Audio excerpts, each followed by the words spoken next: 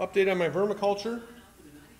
I built this box 3.5 months ago, and I filled it with separated manure. Then I added 2 5-gallon pails of compost with redworms in it, and they've been doing their thing on this for the last 3.5 months. And this is pretty much, this is what I started with. This is actually, I was digging through and I found one section of raw manure that it was kind of on the bottom. You can see it's yellow and hay and all sorts of stuff in it.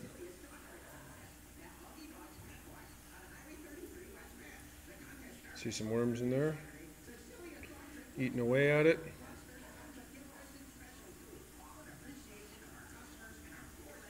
There's a good look at it. That's pretty much what it started out as. Then it gets down to this stage where the worms are eating, and then the final stage, what I've got 99% of now, is this.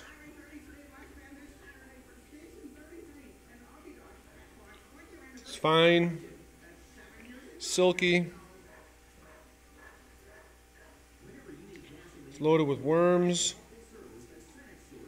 It's still got some fiber to it. It's almost like a real fine peat moss.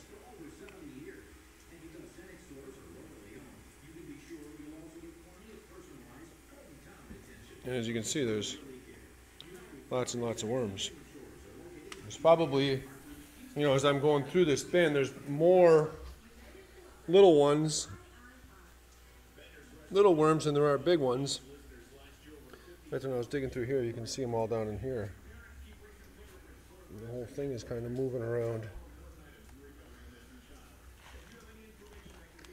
And into this bin I put not only this manure, which is another small piece of it left. Here you can see some of the hay and stuff.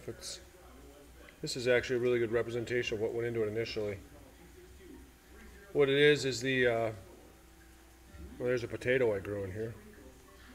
I grew a bunch of potatoes in here too. I got probably, as the worms were composting this down, I threw a couple of budded out potatoes I had, and I got probably a good 10 pounds of potatoes out of here, just off of like 3 buds or 4 buds.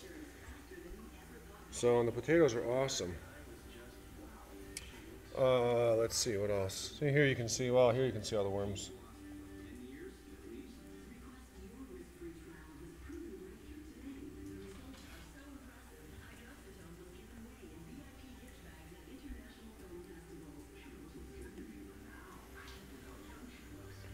Now I'm going to put it up for sale on eBay.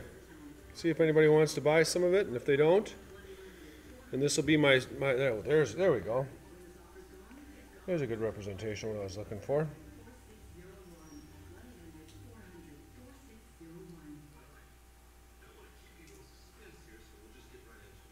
That was just one clump. That's actually, you know, a clump of the separated manure. And again, the separated manure, what that is I got a friend who has a farm, a big farm, and all the manure from all the barns ends up in one of those big holding ponds, and they draw off the liquid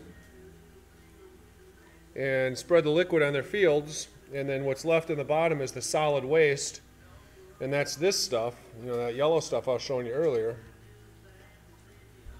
And when I actually get the stuff, it's really pretty light and fluffy. It's almost, it's like kind of like peat moss itself, except it's yellow and stinks like manure. Filled the bin up and dumped a bunch of worms in here, and I keep it wet. Got to keep it good and moist, and turn it often for the first couple weeks, because it does, since it is, you know, manure, and it starts to decompose. It generates a lot of heat, so you got to keep the heat down by keeping it wet, and the worms just eat their way through it and turn it into black gold for me. So, and we grew our vegetables this year in it, and let me tell you, our vegetables started all our veggies in it, and it did phenomenal. My tomato plants outside, I got my tomato plants, and I grew tomatillas, and my tomatoes and tomatillas they're 6 feet tall. plants are 6 feet tall right now, and they're still growing. So, and I don't think I've ever had tomato plants so loaded down with tomatoes. I may be selling tomatoes on eBay later on because I can't eat them all. So, but this is it.